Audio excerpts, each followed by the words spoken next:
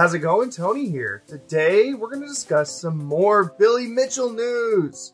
Guinness Book of World Records, they have reinstated all of his high scores from 1982 to present. We're going to discuss and talk about that process and more.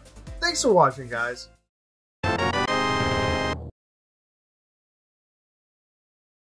So here it is, a statement from Guinness World Records. Billy Mitchell. This was published on June 17th, 2020. This is absolutely insane to me. I am going to leave a link down in the description below for this particular article. I'm also going to leave a link to their YouTube channel. You can watch that clip. I'm actually going to use it later in the video. So here it is. In light of compelling new evidence received by Guinness World Records, the records management team has unanimously decided to reverse decisions made in April of 2018 regarding the video game high scores achieved by Billy Mitchell between 1982 and 2010. So here are the scores that are going to be reinstated. You have the July 1999 first perfect score on Pac-Man. Now to me, that's the first time I heard the name Billy Mitchell. He was actually in my yearbook, oddly enough, and that's my first exposure to this arcade competitive world, if you will. And then of course we had King of Kong. That's when I first started getting really interested in that whole scene and world records and competition and whatnot. And then you have the 1982 high score on Donkey Kong. Now this particular high score, this was talked about ad nauseum in King of Kong. This is the score that Steve Wiebe, he passed and beat, and they talked about it all the time. And then you have his multiple attempts to retake his score, the 2005 score, the 2007, 2010 scores. So those are all reinstated. They also have reinstated Billy being the first one to reach the kill screen on Donkey Kong, November 7th, 1982. So that's a pretty big deal, a pretty big claim. And he's the first gamer to score 1 million points on Donkey Kong, 2005. So Guinness, they're always open to accepting new evidence for historical achievements. And that's the case with Billy Mitchell and his high scores. Now this is my concern or question. Now they re-examined the case. Now of course they had new evidence from Billy. And Billy, he achieved that perfect score on Pac-Man again. And he's been live streaming Donkey Kong, Pac-Man on his Twitch channel. I'll leave a link in the description below for you guys to check out. So that's kind of the new proof, the new evidence, if you will. But I really want to know and understand their reevaluation process. Now, Twin Galaxies, for example, they actually have a very open forum type discussion when they evaluate, look at high scores. And with the Billy Mitchell case, it was wide open and left open for discussion. It was even left open for discussion for Billy himself, for Billy to present his own side to the argument and to present his side to his case for not cheating. I want to know more about this re-examination of his high scores. I'm just very curious about it. I want to know the process in which they went through. I'm not questioning Guinness, but again, it's kind of strange that this is happening right before Billy's case. And I'm going to talk about Twin Galaxies here in a second and my thoughts on Twin Galaxies and what Jace is going to do next. And there's countless other people involved, but I'm going to focus on Twin Galaxies. So what's going to happen with Twin Galaxies and Jace Hall? Now I'm going to focus on them. There's a lot of other parties involved. I'm not going to talk about YouTubers or other people with a defamation case, but my focus is talking about what Twin Galaxies is going to do with this new information, this new news with Guinness reinstating Billy's world records. I really don't think Twin Galaxies is going to do anything. Yes, they're going to go through with the legal disputes and the defamation case. They have to. but I don't think Billy is going to win that case.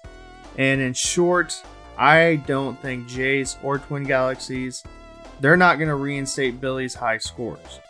But in Billy's eyes, this is a major victory and a huge win for him. And to him, this is almost secondary. If he can keep his name in the Guinness World Record book, he's won. If he can have his old scores from the 80s onward in the record book, this is a win for him. And Jace, I think he's going to stick to his guns with his dispute decision here. And it's just going to be an ongoing battle. It's going to be interesting to see what happens with that court case and what the judge is going to say and going forward, and if Billy is going to win or not. I really don't think so.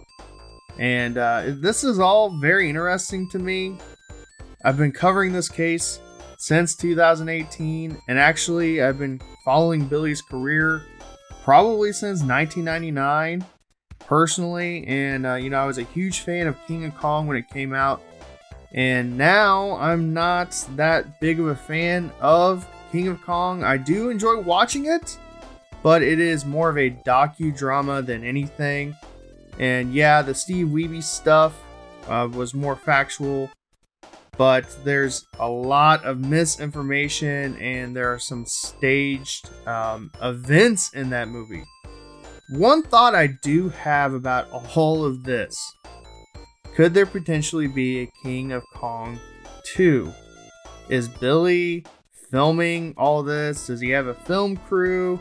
It hasn't been confirmed, but it would be interesting if there was a sequel to King of Kong, and I could see that happening.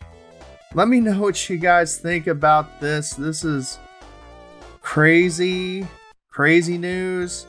And Billy, he thinks that he's won at this point, and in my opinion, he kind of has, but he wants to go after Twin Galaxies now. He wants his scores, his records in the Twin Galaxies record book.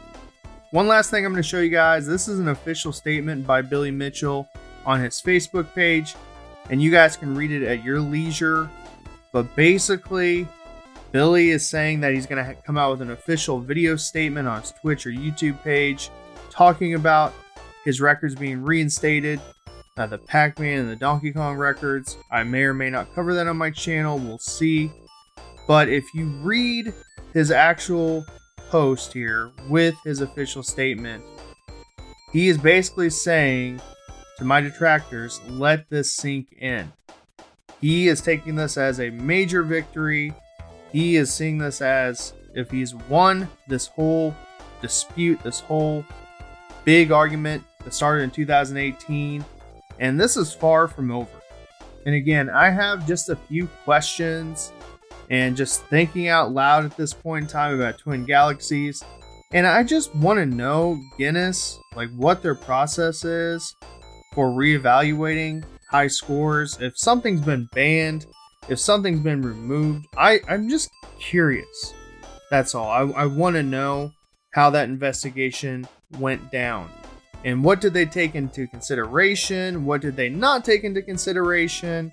I know that they looked at his Twitch and YouTube videos and all that, but I want to know, how did they handle looking at the Twin Galaxies dispute? That's my main question with all this. Billy Mitchell has made various appearances in the Guinness World Records books since the 1980s, but in 2018 some questions were raised about the technical aspects of his gameplay, and we therefore took the decision to disqualify his records. Mitchell then appealed that decision, and we subsequently reopened his case and re-examined the evidence. This involved reviewing both the existing evidence and newly sourced eyewitness testimony, plus some new expert gameplay analyses and hardware verification. In the end, we found that there just wasn't sufficient evidence to support the disqualification across the board. In cases such as this, where there is debate, we would typically defer to the original contemporaneous adjudication, and this is the case here. So the result is that the records management team has decided to reverse the decisions made and reinstate all of Mr. Mitchell's records for Pac-Man and Donkey Kong. Billy Mitchell, Video Game Player of the Century. I'm here today to celebrate Guinness World Records' unanimous decision to reinstate all of my world records from 1982 to present day. To put it into historical perspective, esports began in 1982, history's first gathering of competitive game players. I was there. My career began. At that event, I had the good fortune of setting a world record on Donkey Kong and Donkey Kong's first kill screen in history. It was an awesome time and a passion that ignited a spirit within me that would forever put me on a journey to be the best. It brought me to Guinness World Records. At Guinness World Records, that spirit, that passion to want to be the best, took me throughout North America, took me to Europe, took me to Asia, where in 1999, after having performed history's first perfect Pac-Man, on stage at the Tokyo Game Show in front of 70,000 people, Masaya Nakamura presented me the Video Game Player of the Century Award. That has to be the climactic point in my illustrious gaming career. He predicted at that event that this would ignite a reinterest in classic gaming. And my thought was, with that being the truth, I would now take a new position. If I have achieved all that I could in the gaming world, I need to now push and advocate for competitive gaming, the players, the notoriety, the recognition, and all that they deserve. And that was my passion. Occasionally, I get pulled back into the competition, whether it was Pac-Man or Donkey Kong, history's first 1 million point score, but I would quickly get back to what it was I truly enjoyed, that ambassadorship, advocating. The media, the movies, the International Video Game Hall of Fame, there was my passion. Unfortunately, in 2018, I became the subject of false allegations. And I just shook my head as to how this would happen. And I didn't shake my head long. My support system simply wouldn't let me. Hi, my name is Walter Day. I'm the founder of Twin Galaxies. I founded it almost 40 years ago. And as many of you know, I've almost worked with Guinness World Records almost 40 years too. Starting back in 1983, I started verifying and confirming world record scores for them. Well, over the years, a lot of things that got submitted to them that I'm absolutely certain were real true scores recently had been in doubt. Guinness World Records did their own new research to try and confirm whether or not these old scores were indeed worthy of being reinstated into their database, and they came to the conclusion that Billy Mitchell, based on the evidence and based on my testimony, they came to the conclusion that Billy Mitchell's world records that were removed from their database have now been reinstated. So I'm very pleased to see this happen. And I had faith that it would come out this way because all of those people who were part of the old days, who played the old games and saw Billy Mitchell play, they knew that he was completely capable of getting these records. And they also knew that there was no MAME being available to be played on back in the old golden age. I'm honored to be a part of this process and also be amazed at how wonderful the classic gaming world has become. And I know how everybody's going to really embrace this situation because they know that Billy Mitchell is a tremendous player and that his scores were genuine. They said never surrender. We began historically putting together everything that was history.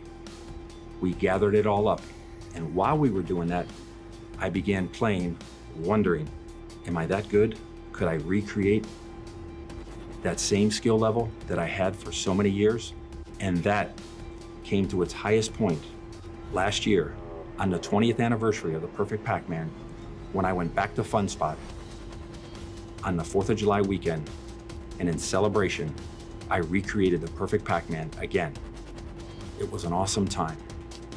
All of this was brought together All of this was presented to Guinness World Records. Now, with history solidified, what am I going to do from here? Do I want future world records? I guess it's too difficult to say no to that, so I guess maybe I do. But more than anything, I want to get back to work. The ambassadorship, competitive gaming, the legacy that's going to leave behind long after we're gone. That's my true passion, and that's what I'll be doing.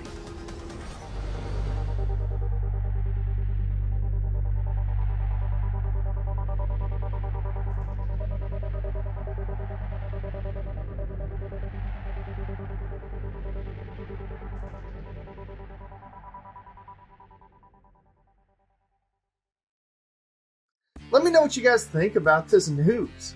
This is absolutely insane. I can't believe Guinness Book of World Records reinstated Billy Mitchell's records. Billy always has a plan. Do you think that this is going to be part of a sequel for King of Kong 2? Let me know in the comments below. Also guys, if you're new to the channel, please consider subscribing. I'm doing a giveaway for a Super Nintendo Classic Edition, and all you have to do is subscribe to my channel. You guys can also follow me on Facebook at RetroTony. Thanks for watching.